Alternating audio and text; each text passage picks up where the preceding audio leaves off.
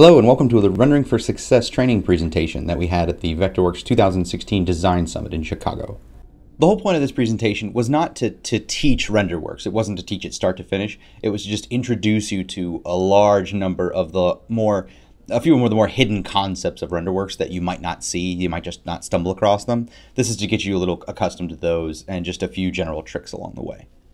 And especially in Chicago, we notice there's beautiful work that surrounds us every day, and there's inspirational designs that we can use to teach you about the various techniques in Vectorworks software.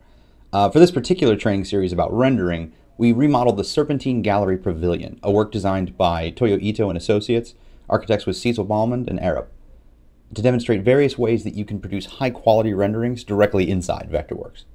There's no reason to really follow along exactly. You'll be getting this file as well, and there's a number of save views in here. Generally, we'll be going to them top to bottom, but we'll also skip around a little bit as the flow of the training takes us.